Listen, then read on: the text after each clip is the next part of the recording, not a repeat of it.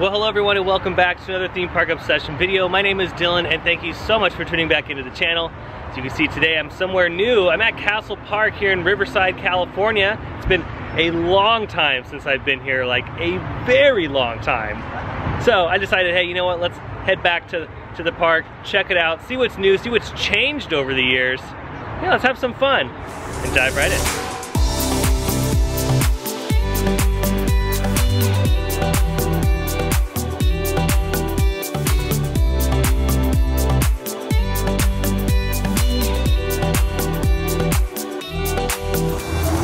And this is the front entrance here. Yeah, Castle Park, just right off the freeway. It's hard to miss. You drive right past it, you can see a lot of the rides and attractions that they have. And this is actually a pretty big park. Yeah, Castle Park is nearly 30 acres, which is fairly large for a park that's like this. Very similar to like what Scandia was when we had that over here. And then very similar to Adventure City, but on a larger scale. But yeah, like I said, it's been years since I've been here, so I'm very curious to see what has changed. And you know, tickets for this, after tax, it was only like 36 bucks. You could buy the tickets online and the parking too. And there's the park map right when you walk in. We still haven't even scanned tickets yet. That's just right around the corner right here. And also joining me today, Drew from Parks Bros. Hey buddy, how's it going? Nice to hang out again, it's been a while. And yeah, you know, I called you up today, I was like, hey, let's go to Castle Park, and you're like, yeah, let's do it. So yeah, it's gonna be a fun day here at Castle Park. But yeah, you can see the park is fairly large for this kind of style of theme park, and they've got a few attractions there. All right, now upon entering the park, you know, one of the main things I wanted to do here, because I knew that they had this coaster, and I haven't gotten this coaster credit yet, was Screamin' Demon, but upon further inspection, it looks like it's not working today. It looks like the control panel's like covered up too, so I don't know if this is gonna be operational at all this evening. Fingers crossed that maybe they'll open up later, but dang, I really wanted to get this credit because I've seen it run before. I know it runs, and it's one of those things I've driven past a million times. I'm like, I gotta do it. Dang it. It's okay. We'll still do some exploring. I know they have another roller coaster here, which I've done before, but we can definitely do it again. Yeah, this one's very similar to a Wild Mouse coaster, so it spins throughout its course, which is really unique. And what's also really unique about this one is it has like a double lift hill, so you go up once, turn around the corner, you go up again. So that would have been cool to go on. But yeah, you know, there's always next time if I come back to Castle Park, you know, sometime next year or the year after that. But I mean, hey, at least you know it's here, Screamin' Demon, and cross your fingers that it's open when you come. I do love looking at all this kind of stuff though, especially look at this layout. What a very interesting layout, would you say, Drew? That's like the weirdest, it's definitely a Wild Mouse coaster. Oh yeah. It might actually be made by the same manufacturer that does these Carnival Wild Mouse coasters, if I'm not mistaken, because it looks very similar. But yeah, like I said, that double lift hill is very unique to this particular model. Pretty cool though. Oh, I didn't even notice that. Yeah, go up the hill right here, turn around, and you go up the second lift. Very, very unique design. Oh wow, look at this. They have one of these classic spinny rides that you can control, like how far you swing out. They have one of these at Knott's Berry Farm. If you've never been on one of these, it's really, really fun. But it looks like this one's not open today either. I know the Merlin's Revenge, which I've been on, like I said, that one's open, so we'll probably go on that one in a little bit. And I think this like looping roller coaster that I'm definitely not going on is open. Yeah, let's do some more exploring. This one is, I do like the dragon on the side there. It's menacing. Yeah, see, this is what I'm talking about, the fireball. Definitely won't catch me on one of these things. There's a few of these at a couple Six Flags parks. There's one in Fiesta, Texas, and they also have one up north in Northern California. I see this one might make me sick. Oh no, there it goes.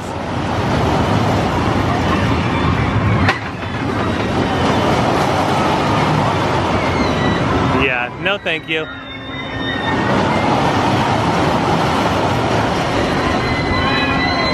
Now this ride behind me, the Spider, a very classic carnival ride. They're kind of hard to find. You don't really see too many of them in the wild here. But there's one here at Castle Park. And we have officially approached a railroad crossing. Yeah, they do have a little miniature railroad that goes around the entire park, which is really cool. So we're gonna try to go on that a little bit. I love the little details they have here in the railing. Look at the horse. That's pretty cool. Oh, I can hear the train coming around. We better hurry up and cross before I get ran over.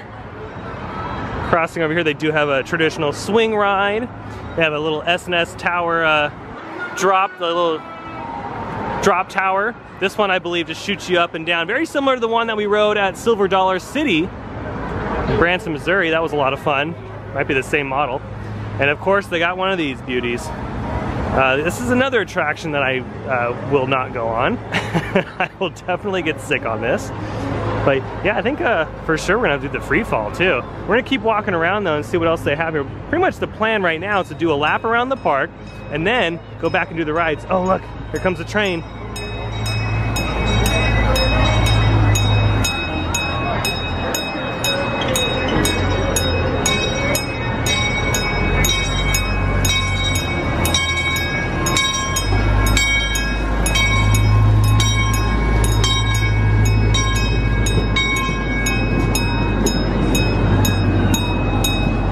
How cool is that? All right, we're still doing some exploring, and I actually really like this section of the park. Had these beautiful trees providing some marvelous shade right now. We have this nice fountain in the middle, and then right behind the fountain we got a dragon swing. Good old classic dragon swing attraction. And they have a bunch of little like food stands around, some carnival games. You can press your luck with one of those. I believe they have a big arcade here as well.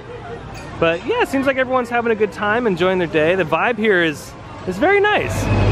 Oh, and then look at this. They have two trains. So they have the even smaller one, and then they have the larger train on that side. That's kind of cool. I am seeing something off in the distance here. We might have to do a Tilt-a-whirl, another classic carnival ride. I'm gonna go venture off in that area. Be careful crossing the railroad tracks, Drew. Be careful, be careful. Okay, let's check this Tilt-a-whirl out. And there she is. Okay, that one sounds like a smooth Tilt-a-whirl. That one's not. Wow, that group right there was going 1,000,000 miles an hour. Did you see that? My goodness. And we've officially made it in our Tilt-a-whirl attraction vehicle. I was thinking of what to say. Okay, now the trick to Tilt-a-whirl is you have to lean to one side so then you can really get going. Now, I haven't been on one of these in like 1 billion years, so I may throw up. You know what? As long as you're filming it. Oh no, okay. Wow, this thing is picking up right here. Whoa! Yeah, the G-forces. Okay, we gotta get to one side. We gotta get to one side. Drew, come over here. Yeah, come over here. Okay, we'll get there. We'll get there. All right, here we go. Okay, here we go. Oh my goodness. Okay, that was a good spin. Yeah, that was great. That was a really good spin. That was at least like 4 or 5 G's. Okay, maybe we can get one more good spin here. Oh, here it goes. Oh my goodness. Oh wow, we're still going. Oh, I think I might pass out. Oh no, the ride's ending. We avoided a pass out. Wow, I'm dizzy. Yeah, I'm super dizzy. Yeah, that was intense. Oh, I should not have eaten that many chicken wings before this. Oh no, yeah. We might have to take a little break. Yeah, Drew's a little dizzy. I gotta say, out of all the Tilt-a-whirls that I've been on, because I've done a few, that one was legit. It was easily the most intense Tilt-a-whirl I have ever been on. Yeah, and that's about as, see, like I said, I could do some spinny rides and then other spinny rides I can't do. Tilt-a-whirl is one of those I can do. But it was funny because I was expecting to slow down in some parts. Oh no, we were spinning the whole entire time. Castle Park, one of the best Tilt-a-whirls. Yeah, easily. It's a hidden gem. Found another interesting attraction, the Sky Rider. Look at that thing. That's like something out of Roller Coaster Tycoon. I'm down to do that. All right, we just made it on. I don't think I've ever been on one of these before, so another unique attraction check mark off the bucket list. This is pretty neat. And we'll get a nice little bird's eye view of the park too. Yeah, this is actually a really nice view of the park, and we're still going up a little bit too. A nice view of rest of Riverside over here. We got a view of the log flume down there, which is currently closed at the moment. Yeah, look at this section of the park. It's just covered in trees with the dragon swing down there. Cool. Yeah, really nice view. We got the 91 freeway there just to give you guys a perspective of where we are. And look at down here, we got some lumber. I wonder if they're doing a Halloween event this year.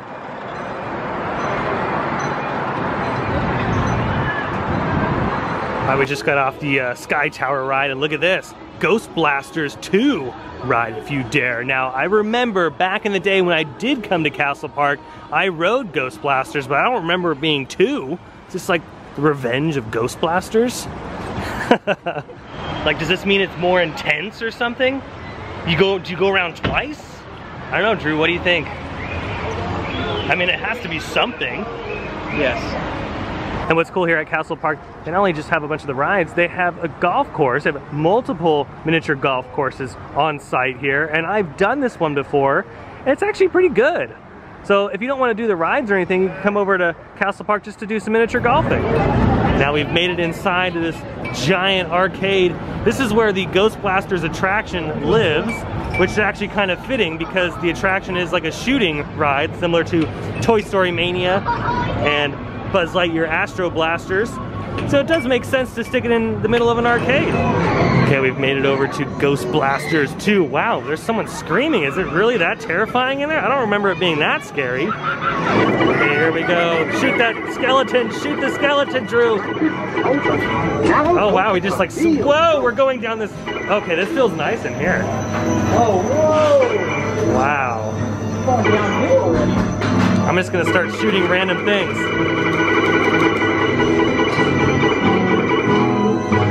Wow, this is actually really cool.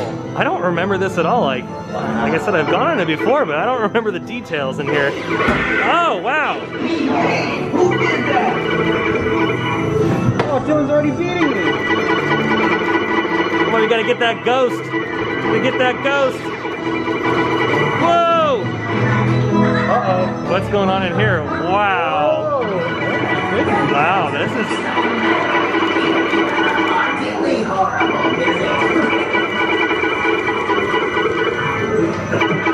This is really well done. Oh,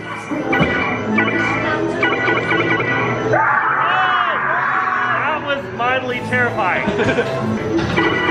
It's like the hitchhiking ghosts. Oh yeah, I got points. Oh, you did. You got 30. I don't know when. I wasn't shooting. Could you imagine if there wasn't brakes right there? We would have been flying down that hill. Well, that's the grand total, ladies and gentlemen, 90 to 30. As you can tell, we are experts. Absolutely. Yeah, I was not expecting that, and they did a really good job with all the details inside that attraction. It almost like reminded me of like a classic Disneyland dark ride, and all the black light paint in there was so vibrant and clean. So yeah, shout out to you, Castle Park. That was really well done. Now, one thing I wanted to point out that is relatively new here at Castle Park is like this little water park. It's not very big. They have a couple slides, but it's mainly just this like water play complex. That's really neat though, especially because it's so hot in SoCal. And on a side note, I'm just noticing this like pinwheel right over here that's going at like Mach 5. Let me zoom in. Wow, that because the water nozzle on that, look at that. Yeah, you definitely don't want to put your hand on that. And next up for us is Merlin's Revenge. Ooh, look at his magic. Look at how insane that is. That's how intense this roller coaster is going to be. Now, Drew's never been on this ride before. Like I said, I've done this one before a long time ago. Oh yeah. Let's do Merlin's Revenge.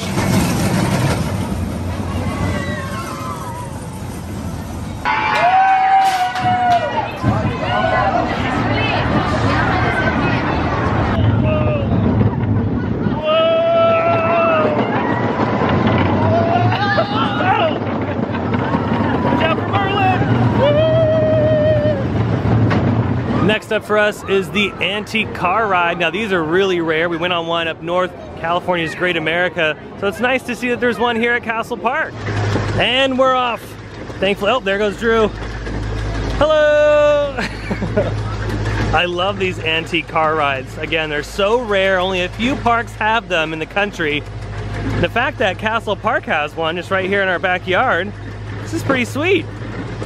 This one's all like decked out too. We got little shacks and shanties around. I'm sure during Halloween this looks fantastic. Whee! Look, I don't even have to steer. Oh, there goes the train. Wow, this one's going pretty quick. All right, rounding the bend. Don't know what's going on in there. Maybe that's where they do laundry. This one's a pretty good length, I must say. Rounding another bend at 90 miles an hour. Yeah, you can totally have one of these in your backyard and live happy. Just live a happy life. Have an antique car ride in your backyard. Oh yeah. And just like that, our ride is coming to an end. That was fun. Oh, alrighty, it is time for the Dragon's Shower. I remember when they built this. So, you know, I used to live out in Lake Elsinore, and sometimes we'd drive along this freeway to get some stuff done down in Riverside. So I'd see them building new rides, and I remember when they put this one up. That's kind of crazy that now I'm here about to ride it.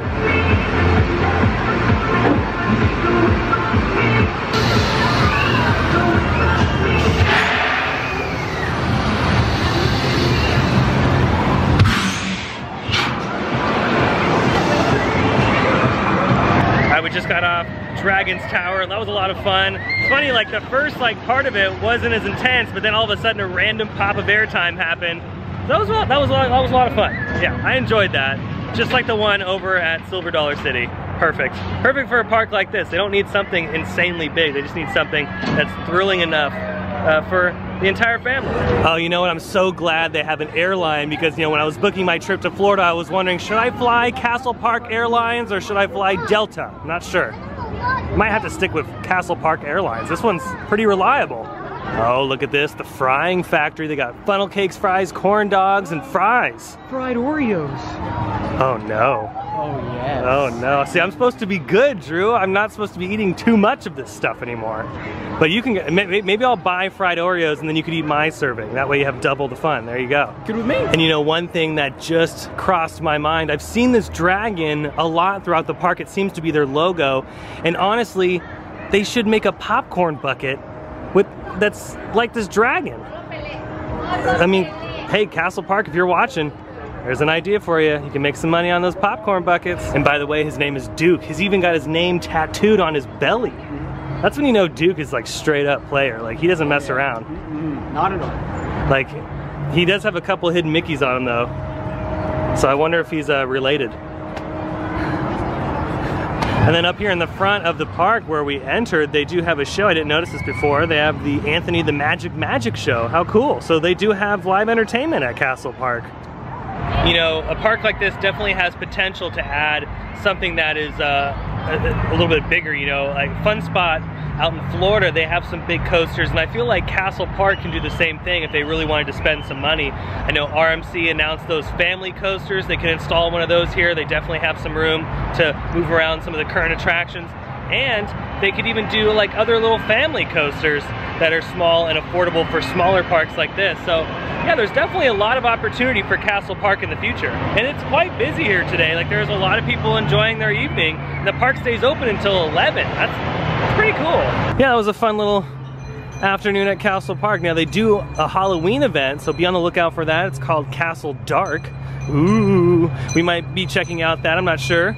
But they do offer something for the Halloween season, so that's fantastic. Oh, there's Duke. Goodbye, Duke. See you later, buddy. But look at this right here. Honor the past, inspire the future. This is a look back in time. Castle Park. This is pretty crazy. I love this. I love all these little bits of history they have. And how cool is this?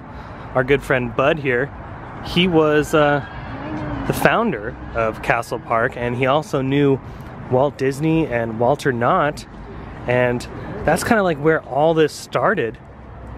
So he designed Castle Park golf and stuff in 1971, and then the rest is kind of history. As you can see, like, the park started to evolve, and his legacy lives on still here in Riverside. It's pretty neat. Yeah, and look at that. Castle Park Golf and stuff, or Golf and Fun, opens up May 1st in 1976. And the Castle Park in 1977 hosts the very first annual Halloween surprise party. Look at that. I just love these moments in history. And it's so cool to think that a lot of these people were all kind of working on the same projects with like Knott's Berry Farm and Disneyland. It's a lot of history in these little places, and so many people drive by Castle Park and they have no idea that all this is tucked away here. This is really neat. 1980, Castle Park Arcade expands. Bud assisted at adding Dragon Swing at Knott's Berry Farm, his last direct contribution at the park. Isn't that crazy? And if you're wondering when Duke came about, Duke became the mascot for Castle Park in 2012. They also have a list of all the rides and their opening year. So the latest attraction is the Rockin' Tug. That was in 2018. They opened up that one. Of course, here's the train, and then really cool photo of them laying the concrete for the train. So neat. Well, you know, I think that's going to do it from Castle Park here in Riverside, California. I hope you enjoyed the video. If you did, go ahead and smash the thumbs up button. If you're new to the channel and you love these videos and more, hit that subscribe button and notification bell so you'll stay up to date on every time I post new videos. I have an Instagram account. I'll leave a link down below in the description for that, as well as a huge shout out to my Buy Me a Coffee supporters. You guys are absolutely amazing, and you make a lot of these videos possible. And I'll leave that link down below if you want to help support the channel. Follow that link. You can do a one-time donation, and it helps directly towards the video, so I really appreciate that. But it was fun hanging out at Castle Park with my buddy Drew from Parks Bros. I'll leave his channel link down below in the description. It was nice to come back after so many years to see what's changed, and you know what, a lot of it is still kind of the same, and there's really nothing wrong with that. The park has got its own little charm, and it's nice that they do a Halloween event, so we might come back later on in the fall. But yeah, it was a great day. Other than that though, hope you have a beautiful day, morning, evening, whatever it is. I'll see you next time in the parks. Bye.